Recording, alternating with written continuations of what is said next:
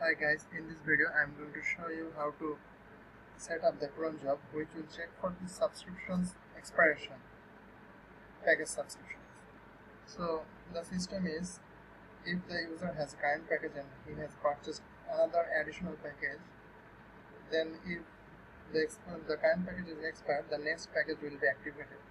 But if he doesn't have any additional package alongside the current package, then it will be just expired, the subscription will be expired. So let's see how to set up the cron job. First you need to log in to cPanel. Search for cron job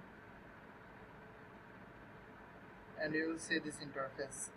So let's set up the configurations of the cron job. So first of all, we want to run the cron job every day at 12 AM to check for the subscription expirations, and every month and every day of the week. So these minutes will be at the beginning of the hours, so at 12 AM.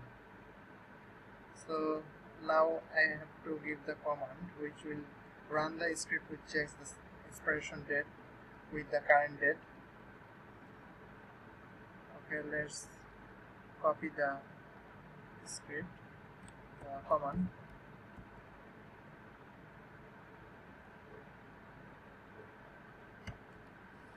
So this is the command. I will leave this command in the first comment of the YouTube because the video description does not support commands. So we have to change the path of the project folder here. This path of the project folder will be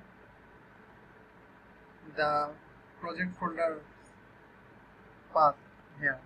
So it's located in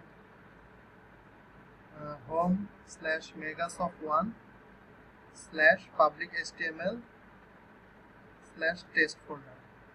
So it's located in this folder.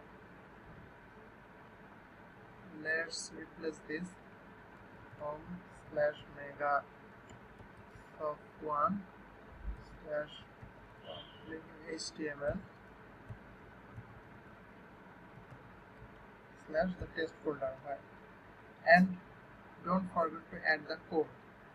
This is already added, just a reminder. Don't forget to add the code. The addition file which runs the command is located in the code folder. So now everything is set up. Just click on the add new cron job, and the cron job is added. It will check for the expired subscriptions every day, every night, 12 AM. Thank you for watching.